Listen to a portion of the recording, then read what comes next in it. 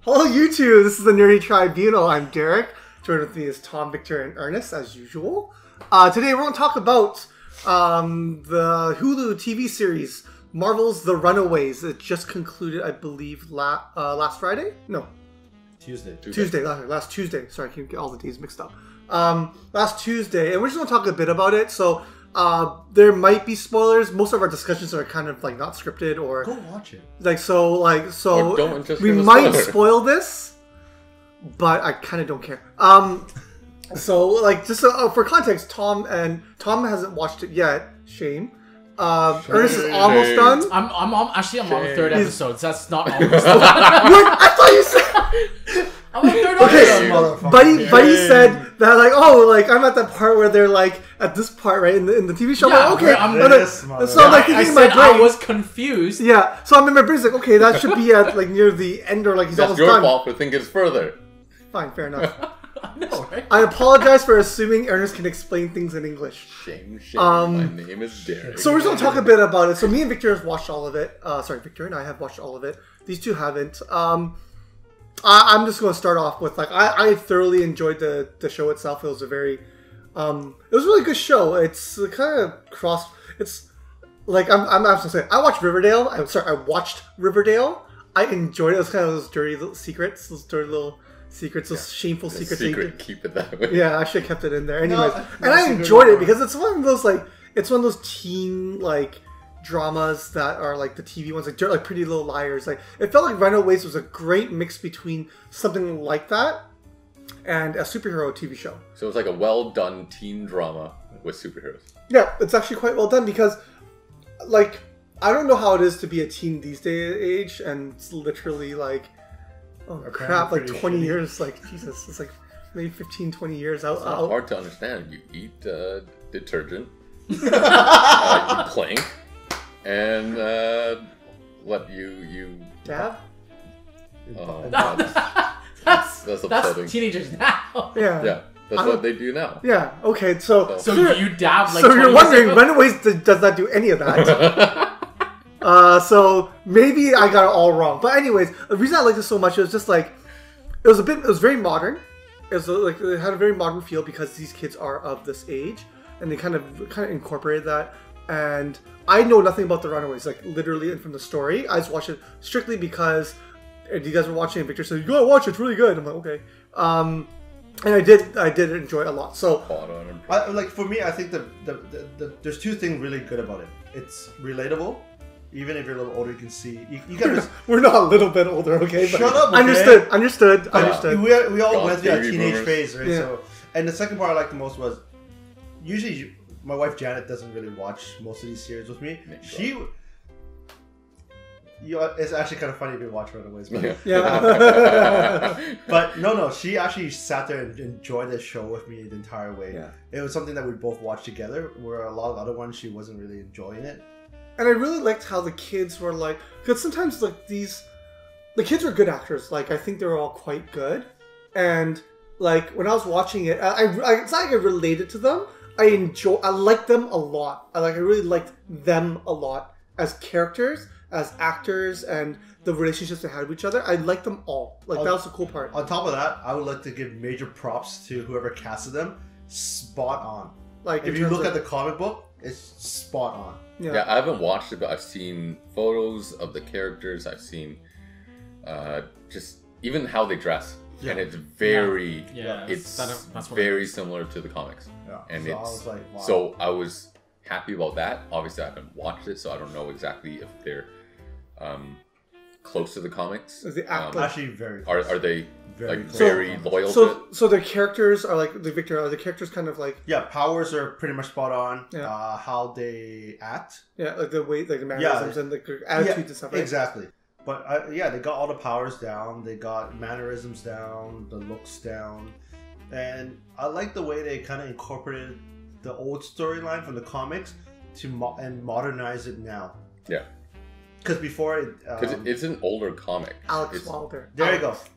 But in the original comic books, the Pride gathers together to basically make sacrifices to the Gibborim. which is what the religion Carolina's mom and dad kind of runs. The deans runs, right? So I like how they kind of brought that into as a cover-up. Because instead of making it kind of a little more far-fetched, it made it a little more realistic. Something that you can actually not, I won't say the word relate to, but you've seen in like a popular culture where you have religions that appear as cultists or evangelistic. Yeah, like, you know, like those sort of things, right? Like, and like, okay, we can understand this. We've seen it in the news. We've heard of it in history. So that was kind of cool. They kind of drew it in. So it's like, it's almost like this was real, all very real and plausible. But it's right? stuff you might see on the news. Yeah. So wait, Ernest, you're like a couple episodes in, right? Like, how do you feel at this point? Like, are you as a regular TV show? Is this like, did you find like, is it suspenseful, or is it like just like, okay, it's pretty normal? I think it's I like it because it's really similar to Stranger Things. Okay. It's they don't really tell you what's going on in the beginning, and then they slowly progress to the point where then you know everything at the end. There's too many. So I'm only in the 3rd episode. I don't know. Yeah. But right now I'm just still like, well, of course now you said it about the sacrifice thing. Now I know, but like, but if you were not to tell me about anything, then I would not even know what's going on. Yeah. Like, and you like that? Why are those like? Why is the first lady that was trapped, or they put her in that pot thing? Yeah. What's going on there? What's going on? Like, I have no idea. It's not... and they were mourning for somebody, which I still have kind of no clue why they're mourning, and why they're dysfunctional, and then now why they want to get back together and things like that, right? So it's a lot of questions as each episode progresses. Yeah, and I feel and it gets answered. So it's similar to Stranger Things, and Stranger Things like that is why they're successful. Okay, because it's interesting because me and Victor sat there and watched basically all of it, right? Like, and you're halfway through, and I can't remember why. Sometimes, like when you're at the end of the thing, it's like, oh, I loved all of it, I loved like this and this. But when you're like halfway through, I really don't think about why I like it, right? And it's you're right. That's exactly like the cliffhangers are really good, right? Like it's like, oh man, I want to know the answer to this. They ended at a good point where you're just like, oh man, I can't wait till the next episode. Kind of and you want answers, right? So I think that's why I think, and they did a really good job of not providing you answers and then providing it to you when the time was right. Yeah. Now, I know the answer to this. Yeah. But, like, would it be safe to say, like, season 2 isn't, like, an automatic? I think they announced it. Already said it. But it's, like, it's so good that it's worth season 2, maybe season 3. It definitely is because... Oh, should I spoil it? Just spoil it? Just cliffhanger. Cliffhanger? It's like, not even about the cliffhangers, because some shows, even with a good cliffhanger, it's not good enough where... Season 2 or 3 I think the best way to explain it is the story now begins in season 2. Yeah. The conflict does not end. And the story now begins at season 2. Everything you watch in the first season of Runaways is a build up. It's like the origin story, right? And now that was a prelude to now Marvel's The Runaways. So I think that's the cool part. And I'm very excited to see how good of a job they're going to do based off the current hype. Because a lot of times season 1s of TV shows don't like. They're not great because budget's an issue, filming's an issue, acting, like there might be new actors or like just developing the characters is an issue. And then you get in the season 2 and things get way better because budget increases. People now understand the character. There's better writing, right? So I'm very excited to see if season 2 will keep up this kind of flow and then kind of amp up to what, because I do a little bit of reading on some of the characters. I really don't like read into them, and some of them seem like they're very like comic book like they do comic like superhero things, right? Because the first thing was more or less grounded on Earth and with real people and kids, and with a little bit of like obviously some like superhero stuff, right? Like comic book stuff.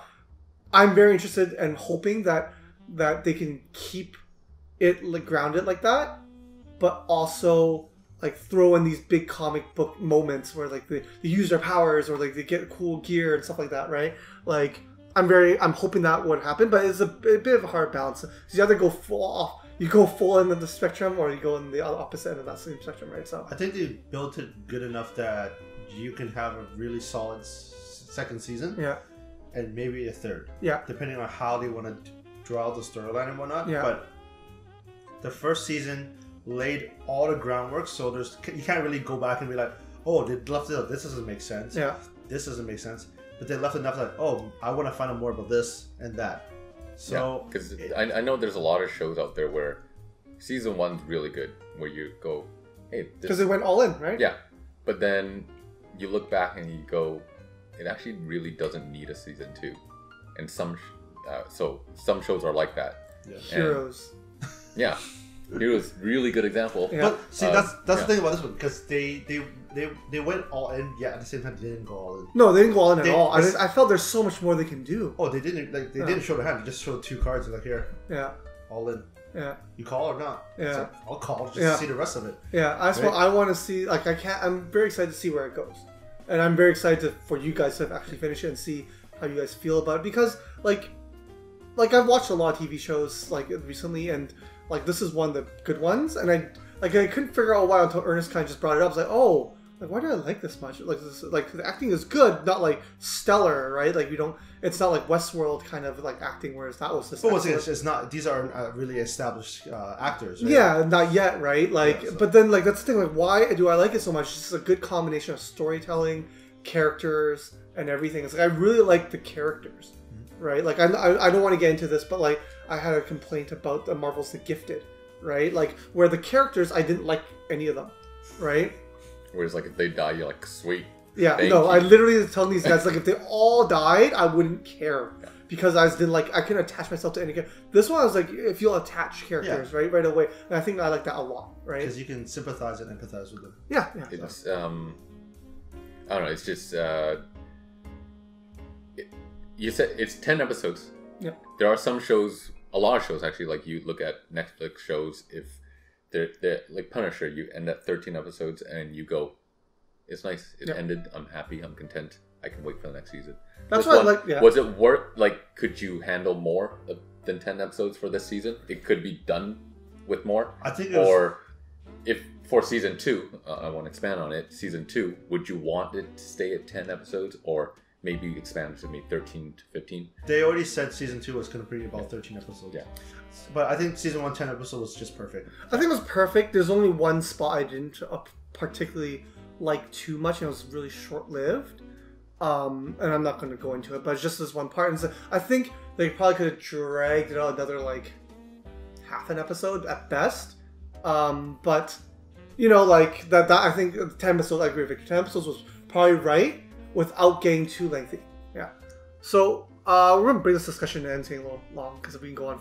I can go on forever because I love watch it. Just go watch it. Please go watch. Somehow get access to Hulu and watch Marvel: The Runaways. It's a very good TV show. At least I liked it. If you've watched it, let us know if you liked it or you hated it. Why too, especially if you didn't like it. Other than that, please like our video, subscribe to our channel, follow us on social media, and thank you.